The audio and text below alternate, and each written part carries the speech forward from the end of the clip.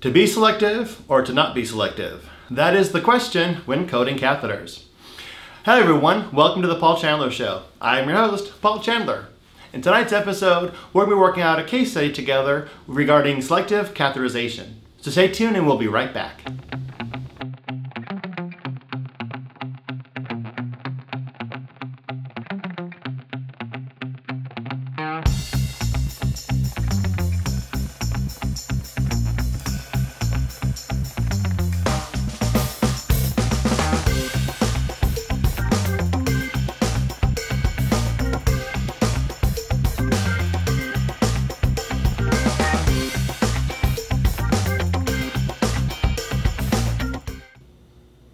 Welcome back everyone. So tonight we're going to be working through an example of a selective catheterization. So in this case, we're going to be doing a selective catheterization in the right, and how I do it on the board is R with the circle would be right or L with the circle would be left.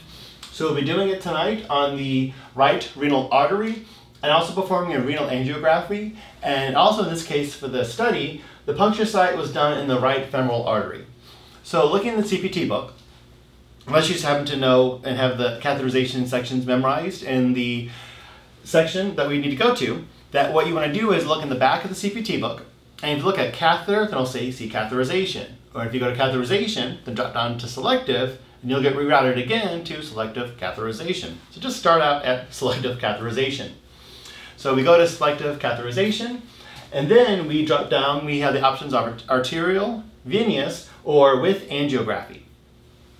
So what we want to do though is we need to find out though as far as the catheters, is it first order, second order, third order, or beyond third order? Two ways to do this. Is that for one, if you're looking in the back and we have selective catheterization, then we know we're doing it in an artery. So we have that being one keyword, and then renal being another keyword. Then with selective catheterization, we have arterial, we have first order, second order, or super selective. And if you scroll down under first order, then we see the word renal there. So that's one way I can tell that the renal artery is in the first order. But the other part would be you're looking at Appendix L. L is in Larry, in the back of the CPT book. And takes us to page, in this case, page 856 in the 2020 professional version. And we have all these columns, red for arteries and blue for veins. And then you can also scroll up and down the different columns to see where we see the word renal, R-E-N-A-L. In that case, it'd be on page 857. And about 2/3, 3/4 the way down, we see renal. Scroll up to the top, and it says first order there as well. So that's how we get a double verification, if you will, that the renal artery is in the first order branch. Okay, but looking at the back of the CPT book though, with selective catheterization, then drop down to arterial, then under first order we see renal. Then we have two codes there. We have 36251 and 36252 to work with.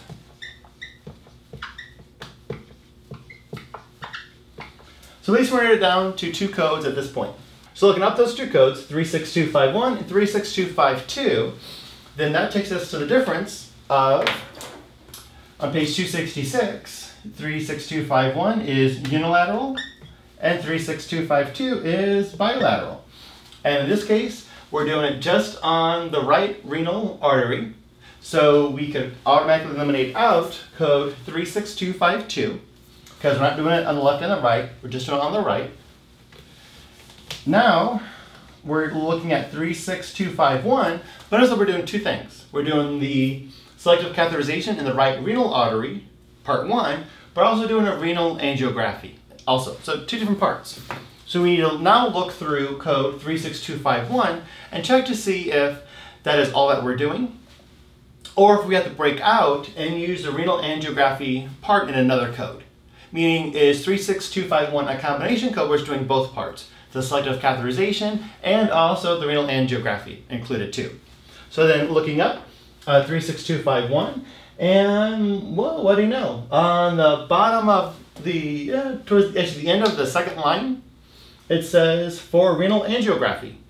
So if you I did Shakespeare at the beginning, but now I'll kind of go back in time, but not as far back, and say, whoop, there it is. Hey, whoop, there it is. Bringing it back, you know, never got old. Or it did, but bringing it back, why not?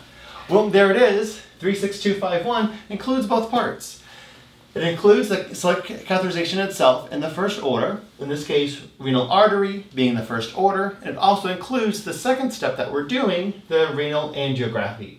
So it's the combination procedure codes. The only thing I would do at this point though is, because we're only doing it on the right, and true 36251 is unilateral, meaning only the left or the right side, I would go ahead and add on a modifier RT just to clarify that the renal artery we're doing is the right one, not the left one. Because in the CPT codes, the laterality, left or right, is not built into the codes. We'd either do modifier LT for left or RT for right, just to clarify which location of the body that we're doing it on. So that's how you code the selective catheterization in the right renal artery while also performing a renal angiography. Code as 36251 because it's unilateral, and then with modifier RT for the right side. I do thank you for watching this episode of the Paul Chandler Show, and have an awesome rest of your day.